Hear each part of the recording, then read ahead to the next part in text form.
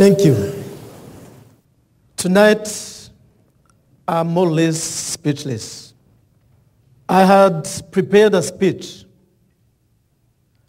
but I think I'll have to change it and tell you the real life behind the movie Hotel Rwanda you have seen.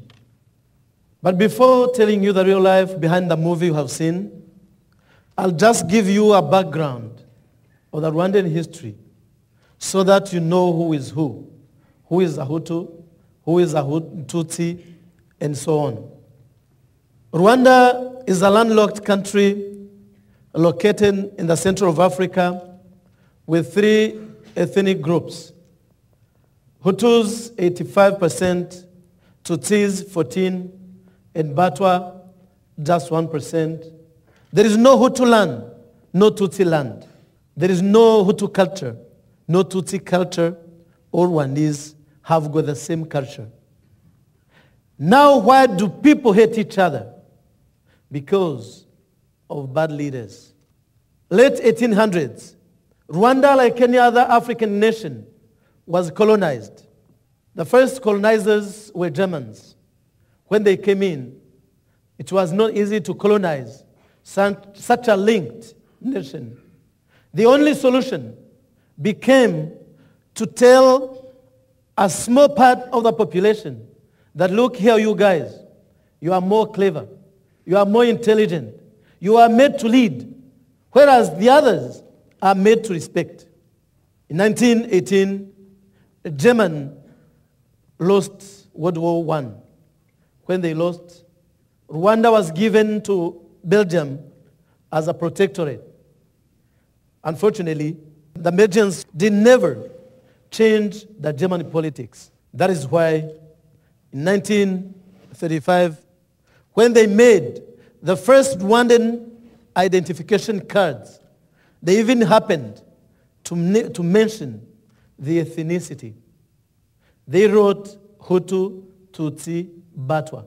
And whoever we were, they were always underlining the word Hutu, the word Tutsi, or the word Twa, to mean Batwa. By 1994, many opposition political parties came up, and the then president felt very much threatened. Being threatened, he also created a militia, and the militia started killing civilians again. You could hear in Kigali that people were gathered just like tonight, and militiamen came in with grenades and threw in grenades and killed hundreds of people, many others injured. You could hear that people were gathered in a bar drinking, and militiamen came in and threw in grenades and killed hundreds, and many others were injured. You could hear that people in a bus station, and militiamen came in and threw in grenades and killed a lot of them. All of us became threatened. All of us became scared. On August 4th, 1993, we saw a kind of small light, a small light of hope, a small candle in the wind, in the darkness, in the wind. A peace agreement was signed between the rebels, the opposition, and the then government. To make people believe in that hope, the United Nations, for the first time, came in with other powers. But on April the 6th, in the evening, I remember I was at the Diplomat Hotel at 8:30.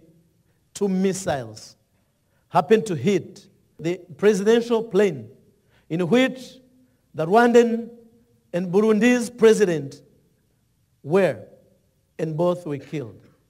I used to stay not far from the airport. My wife, who was not with us, I was with my brother-in-law and his wife having dinner. And my wife, who had the missiles destroying the plane, phoned me and said that please rush and come back home. I have heard something I never heard before. Please do as fast as you can. Instead of her taking a car, rushing and coming to the hotel, she called me back home. I took a car. I went. But before going, I shook my brother-in-law's hand and his wife's hands for the last time. That was the end of our meeting. We were separated. They went to their house. They were killed. They were never found. I tried to call my friends in the United Nations, the UN high-ranking leaders, soldiers, telling them that, please, help me. Come and escort me from my house to the hotel.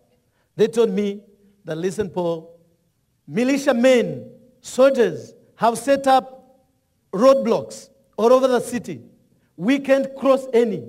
They are arresting people. They are asking IEDs, killing some already. We cannot help you. The following morning, I saw many of my neighbors in military uniforms. I saw many of my neighbors in militia uniforms, some of them with guns. I never knew that those guys were trained. Those guys were soldiers. I saw them. I was very much surprised to notice that. And those ones who were not in military uniforms were being hunted and others being killed. On April 9th at midday, I saw that there were two military jeeps with the 20 soldiers. The captain, their leader, who seemed to be a very cool, generous, kind young man, came to me and told me that, listen, sir, are you the manager of the Diplomat Hotel? I said, yes. If you are the manager, the government, a new interim government, had just been put up. The government has sent us to pick you up and bring you to the hotel. I said, yes, this is a good idea. But I have my family. I can not leave them behind. My family used to be made of 6 people. That time, we were 32. He told me that, bring everybody. Take them. Which we did. Those kind soldiers, who showed me that they were very kind a few minutes before, became very aggressive than ever. The same captain came to me and pointed with a finger. He said, you traitor, you are lucky we are not killing you today.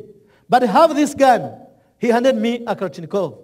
Have this gun and kill all of your cockroaches in this car. I knew he was not joking. All along the street there were dead bodies. I could see them. I knew he was not joking. I watched him speechless for 5 minutes.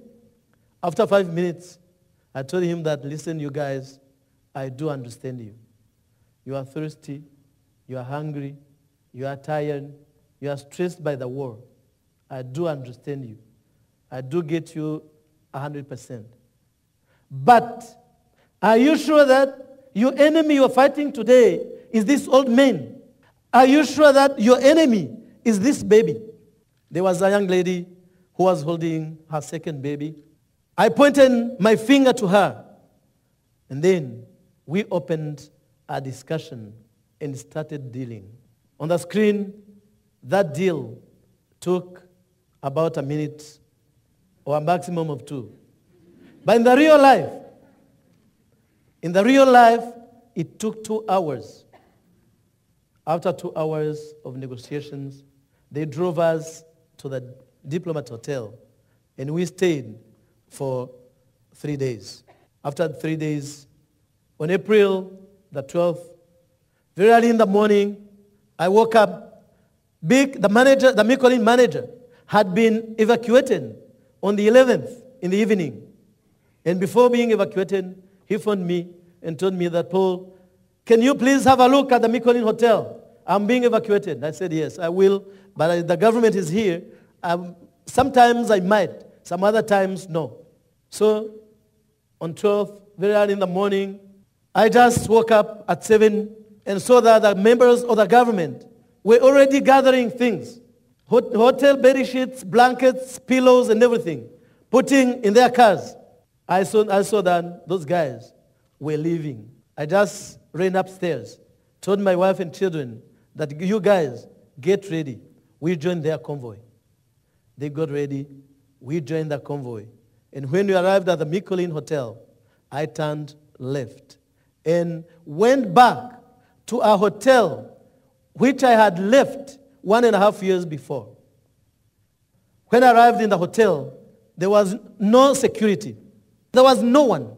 The militiamen had just set up a roadblock at the entrance of the hotel. The two things, the two barriers I had to remove were to get, first of all, the protection.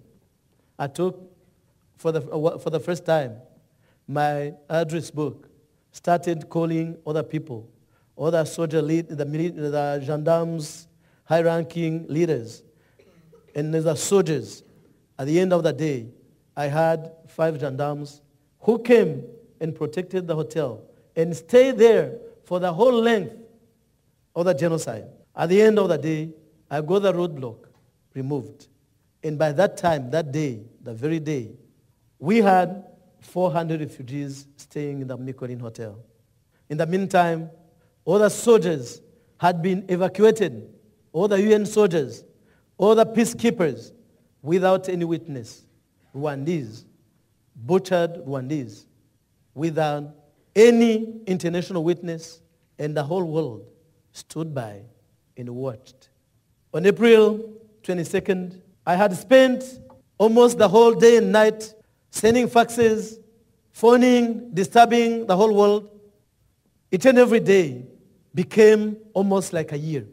Imagine a hotel without water, without electricity, without telephone, without food. And yet, you have more than 1,000 people to feed. Sometimes I could go down by the swimming pool, sit around the swimming pool, watch the level of the water slowing down, going down each and every minute. Because I was rationing that water myself, we had no other hope than the swimming pool water. I could see the level going down, wondering, what will we drink tomorrow? Shall we cook again? Where are we going to get firewood? Where are we going to get food? And things like that. On May the 2nd, the rebels, the army, the United Nations decided to evacuate the Mikolin refugees. Lists were made, and all the names of my family members came almost first. That day, many people came to me and told me that, listen, if you are being evacuated tomorrow, please let us know. There is no way we can accept to be killed with machetes. Let us know so that we can go even to the roof of the hotel and jump from there. To be killed was no more a problem. But how, where, when, those were the questions we were asking ourselves. That day, I had made a decision not to be evacuated. And if I'm evacuated and these people are killed, I will never in my life feel a free man. I will be a prisoner of my own conscience. I will never go to bed and sleep. I never eat and feel satisfied. So I better die than suffering, being tortured by my own conscience throughout my life. So I met one of the leaders, the then leaders, the mayor of Kigali, and told him that morning that, listen, Colonel, I need your help. I need soldiers to come and take care of these people. Because after killing the refugees in the Saint Famille, militiamen are coming to Mikolin definitely. He looked at me and said, listen, Paul, I do not have soldiers. All the soldiers are fighting. And the policemen are taking care of the national official buildings. I looked at him and told him in a brutal way, I'm sorry for that, and I beg pardon. I told him that, listen, sir, all of this we see you and I, one day we come to an end. You and I will face history. If that day was today, are you sure that what you are telling me today is what you'll tell history? He was offended, of course. And then he left immediately. But I had an appointment with his boss as a diplomat for lunchtime. I went to meet his boss. When I was standing with the General Bizimungu, I heard that the militiamen had invaded Mikolin and they were already breaking doors. I told him that, listen, General, let us go down to the Mikolin. We came down to the Mikolin, and by the time we arrived, he told one of his bodyguards that, listen, Sergeant, go up there and tell all the militiamen who are in this hotel that whoever will kill anyone, I'm killing him.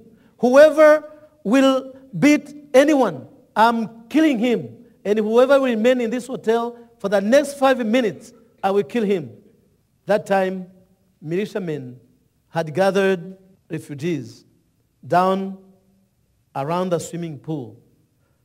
The refugees kneeling down, hands up, ready to be slaughtered.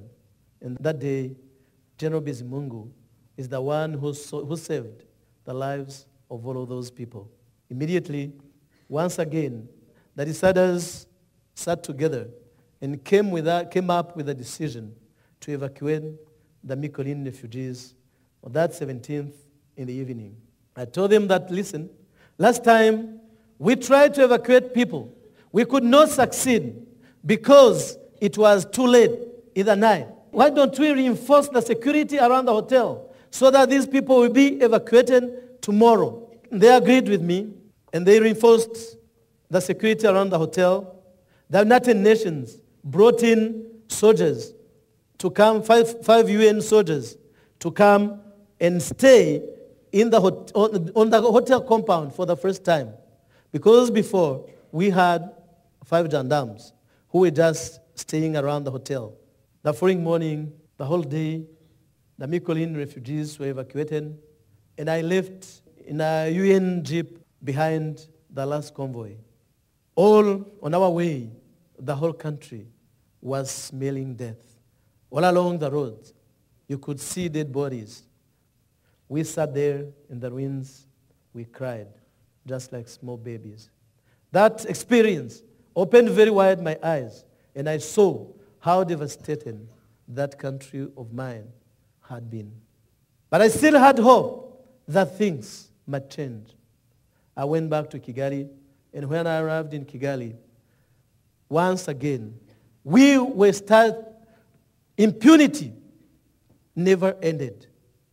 Once again, we saw people breaking other people's doors, getting into their houses, staying there.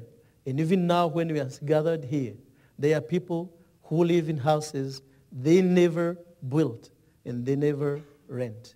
Many people broke other people's shops and they got settled, just dumping to the other side of the counter and starting selling goods you never sold, you never bought.